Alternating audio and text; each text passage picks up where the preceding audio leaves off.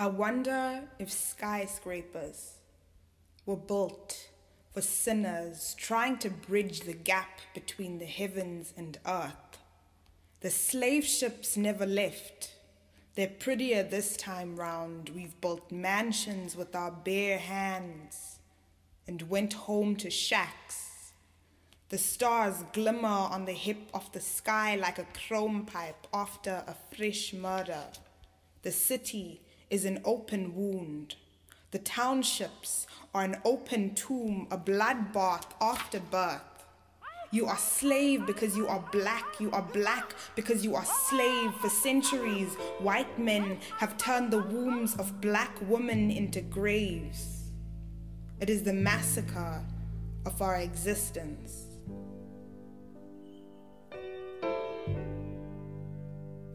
You do not matter. They will slaughter your names, their tongues and axe are cutting you in pieces. Rest in peace follows you around like a haunting ghost. Or maybe not, because you have become the ghost. I can imagine it hit your spirit like a stone, paralyzed your insides, your breath on clashes, the muscles of your heart stumbling to keep everything in place.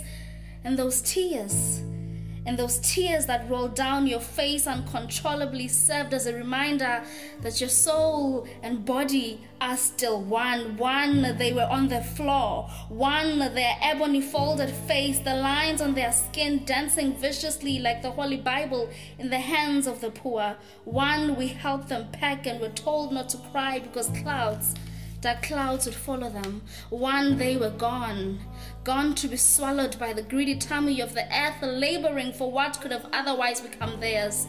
One, neocolonialism happened, capitalism happened, anti-blackness happened, and slavery kissed them in the cheeks and shot their back when they turned. One, they were on the floor, dead. One, their lives were reduced to a hashtag on Twitter. One, they left their home to get money. Instead, they came back as corpses, leaving their loved ones in depth. One, she's gone to the same mine that killed him, and she might not make it alive like him. One, your life does not matter.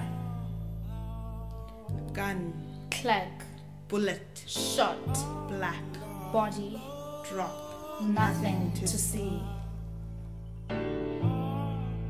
Rhodes must fall. When we said Rhodes must fall, we didn't mean the statue itself must fall, but also his dealing and where he was involved in his legals must also fall. Through our research and investigation, we have seen the complicity of management in being involved in the mining industry in particular, which in itself is a culture and a history which comes out from Rhodes himself.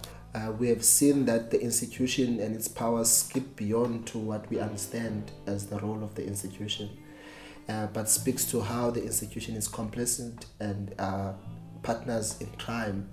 And this was revealed by the information which is on public access on UCT's involvement with mining industries.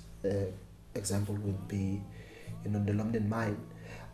After this, we have begun to think about what does it mean, to be in an institution like UCT, which in itself presents the commodification of education, that we are trained to be masters or gatekeepers of white monopoly interest, and that leads to how even the institution operates in a way that safeguards the status quo that is in our society today.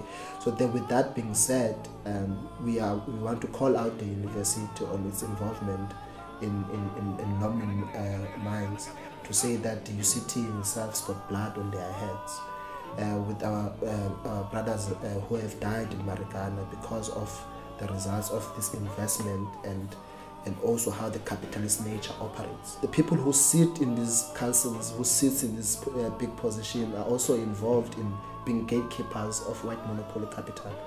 E.g. would be Falam, who sits in council and also was a chair of Marikana Commission. And that begs a very big question in terms of the contradictions of what does it mean for someone who represents justice but sits on an institution as investment in that particular mine. So therefore we are demanding from the institution itself, one, to rename Jameson to Marikana Hall in honor of the people who have died and in honor of the role that UCT has played in perpetuating and safeguarding the capitalist interest. 2, we want the university to remove Falam as part of the member of council, because we believe that Falam is a living contradiction in this country and this world. 3, we want the university to write a statement into detailing on how they're involved in mining industry and how they've been involved in the commodification of education, to train people to go so that they will be good administrators of an unjust and a racist system.